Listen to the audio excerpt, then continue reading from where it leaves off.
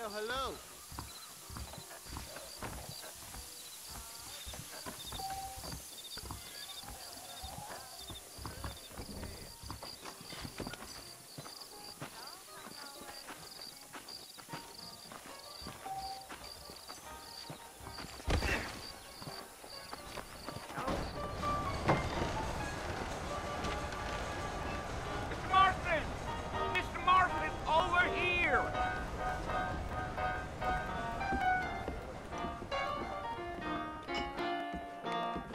You must be John Marston.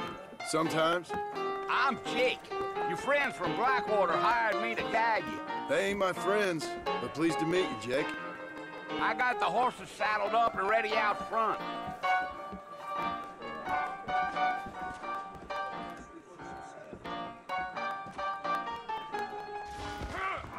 How amusing.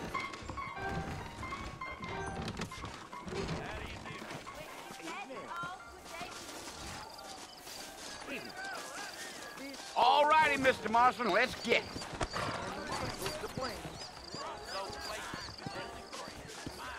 Woo-wee!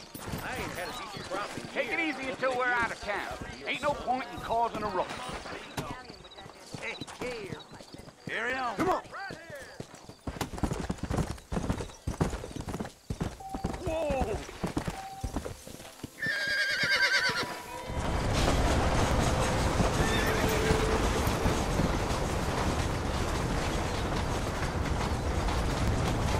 So it's Fort Mercy you want to visit? That's right. Ain't taking nobody up to the fort in a long time. Strange place for a decent fella to want to visit, if you don't mind me saying. Who said I was a decent fella? It's been abandoned for years now. Folks say it was built during the Mexican War. What kinds of soldiers around back then? Why'd they leave? Well, I ain't entirely sure. I heard they had to go up north to fight Indians, or maybe they got tired of being soldiers and went looking for gold. You know how things is. So what are you doing up at the fort? I'm looking for an old friend. Well, like I says, you ain't gonna find many folk round those parts these days. Those you do find are about as sociable as most rated back to. I mean, I ain't one to judge a man by the company he keeps, but... Well, he ain't been friends for a long time.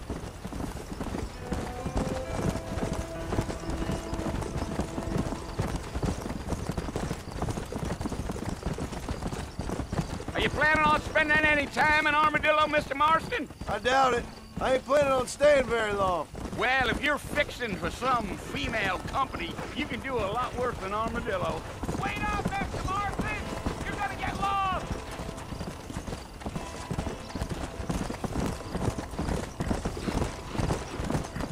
Go! Yeah, so it was the marshal who hired me. Lee Johnson, do you know him? I think I heard his name. Says he got a telegram from some Blackwater big bugs asking for a guide. I guess it's none of my business. That's right. Come on. Slow it up now.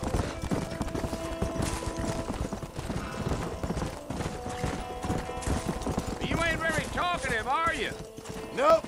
I'm just chewing the dog, mister. It's how I am. I don't mean nothing by it. Trust me. There's things you're better off not knowing.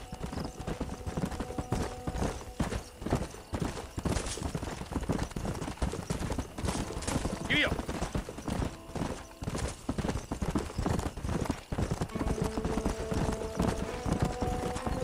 I'll tell you, Mr. Marston, those coyotes eat better than I do.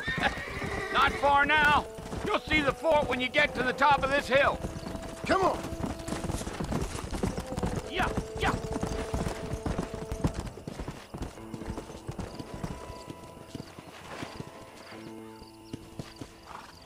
Listen, mister.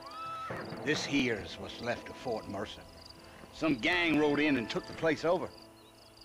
So I understand. This is where we part ways, friend. You have yourself a good time.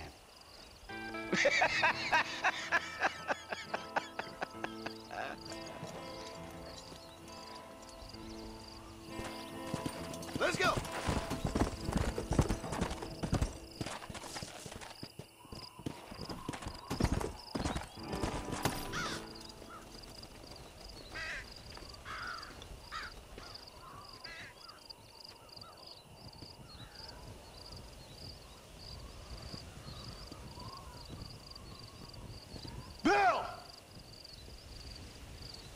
come for you! Bill Williamson! Come out here right now!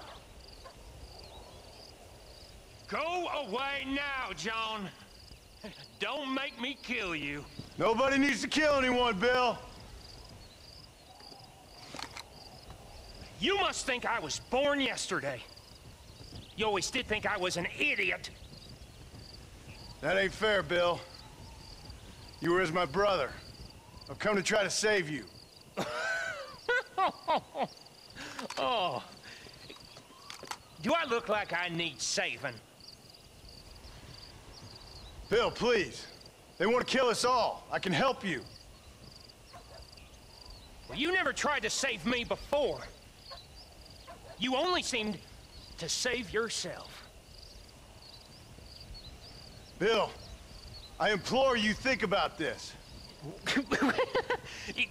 You implore me?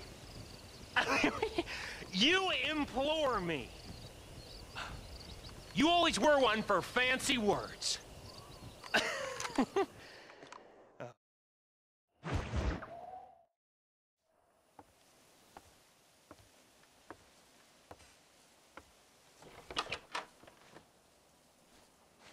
Well, you're alive. So it would seem. So, how do you feel? I don't know the polite word for it. I do. Stupid is the word we use around here. What were you doing? I was doing something stupid. Well, you'll be okay. Once you didn't die, the doctor said you'd be fine. He got the bullets out a couple days ago. Good. It cost us $15. I'm sorry, madam. Should have left me there to die. Did you want to die? I mean, was that it? Was that why you went straight out to Fort Mercer and picked a fight with the worst bandit in the county? To die, Mr. Mr. Marston. John Marston.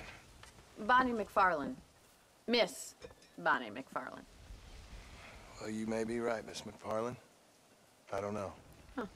So what were you doing? I was trying to give Mr. Williamson a chance. For old time's sake. You know Bill Williams?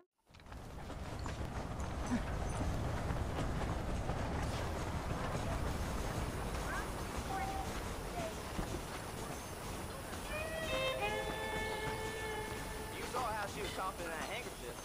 Hello. Why you always talking about this person and that person?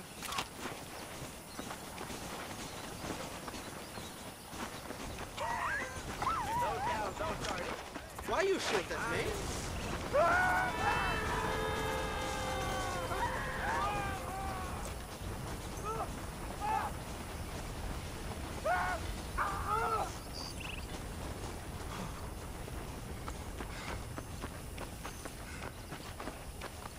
Mr. Marston, back in the land of the living, I see.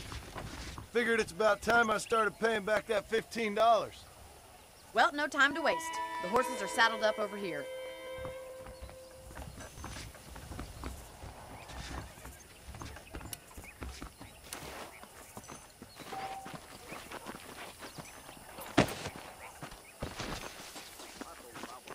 There's the foreman's office.